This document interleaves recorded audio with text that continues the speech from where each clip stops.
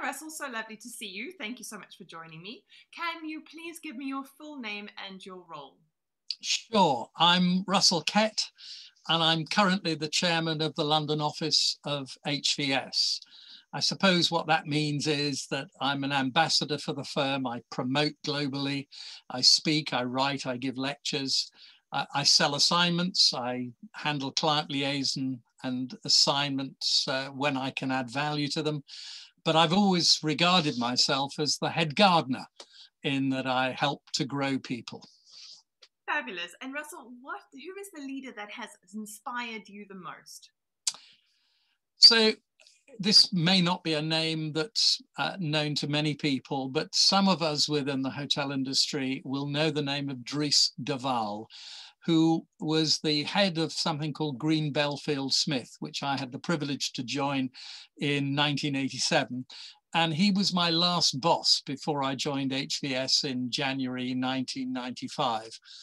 And with the benefit of 2025 hindsight, he was a wonderful mentor to me. At the time, I thought I was just learning how to be an excellent hotel consultant, but I learned skills such as going the extra mile, delivering high quality work and achieving total client satisfaction, ensuring work was fun to execute as well as rewarding, and the importance of motivating a team, valuing both your current team and your alumni, and leading from the front, which he did, being not afraid or too senior to roll his sleeves up. And what is the greatest learning in your career so far? So you can have the best brand name in the world. And, being biased, of course, I believe we do at HVS. But success comes down to people, the people you work for and the people you work with. And without good clients and good team members, you can't run a successful hotel consultancy business. And to be successful, you have to make money. You have to deliver high quality services, achieve total client satisfaction on time, and foster that philosophy amongst your team members. And good clients become repeat clients and often recommend you to other clients. Good clients pay your fees promptly and enable you to run a profitable business. And alumni can and have become good clients. And what is your greatest success so far? My greatest success so far has been to help develop the HVS name and brand within the UK and Europe for the past 26 or so years, and to have overseen the development of so many talented people, many of whom have gone on to achieve success at a senior level, either within the HVS family or in other organizations, where they continue to be ambassadors for HVS and a credit to themselves. And if you believe in the word, what is your greatest failure? I really feel my biggest failure is to not have spent more time being around while my children were growing up. Happily and fortunately, my wife did a superb job of always being there for them and brought them up almost single-handedly. And I'm so very proud of her achievement and of what both my children have become. But if I was to offer advice to anybody, it's particularly while your family is growing, spend as much time as you can with them within reason. And Russell, could you tell me a story about an incident or an event that may have influenced you as a leader or sort of changed you as a professional?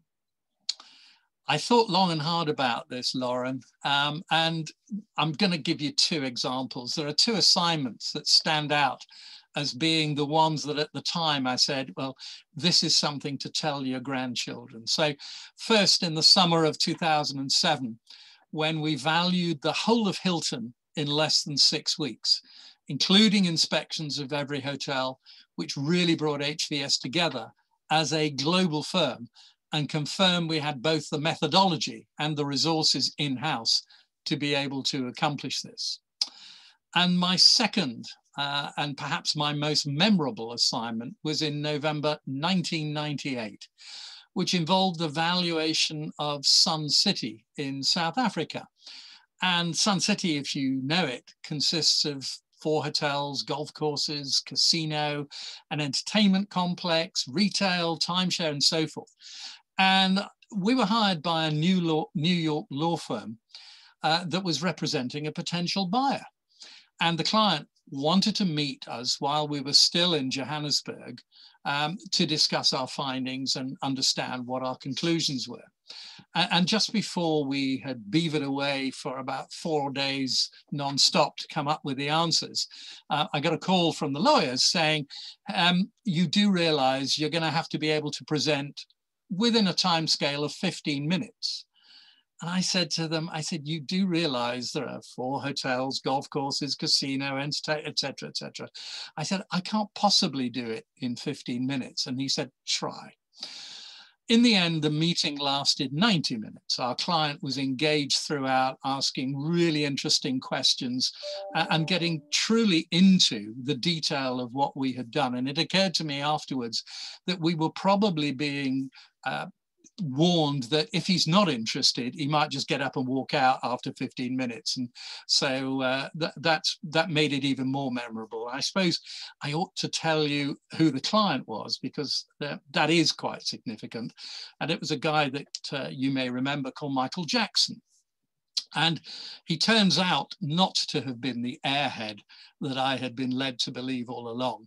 A truly professional guy with an approach that was as good as any of the entrepreneurs I've ever met in my career. And the opportunity to not only work with him and have dinner afterwards with him was that he'd invited the whole of the South African cabinet as well, and they all trooped in to this dinner, sadly without Nelson Mandela, and he would have made it even more memorable assignment. Absolutely. And Russell, if you could, what advice would you give your 18-year-old self now?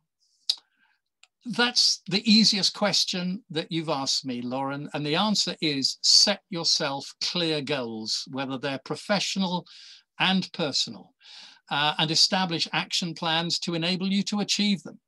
Then review them from time to time and update them as necessary. And I was fortunate in my 19th year. As a 19-year-old, I set my professional goals in my first year at hotel school, when I came across a leader of his day. His name was Melvin Green, and he was the Green of Green Belfield Smith that I mentioned earlier. And by then he was a renowned hotel advisor, speaker, and writer. And he became my role model. And I'm proud to have been able to achieve the goals I set then for myself way back in 1972, and to have achieved everything that I set out to achieve and then some in the course of my career. That is fabulous. Thank you so much, Russell.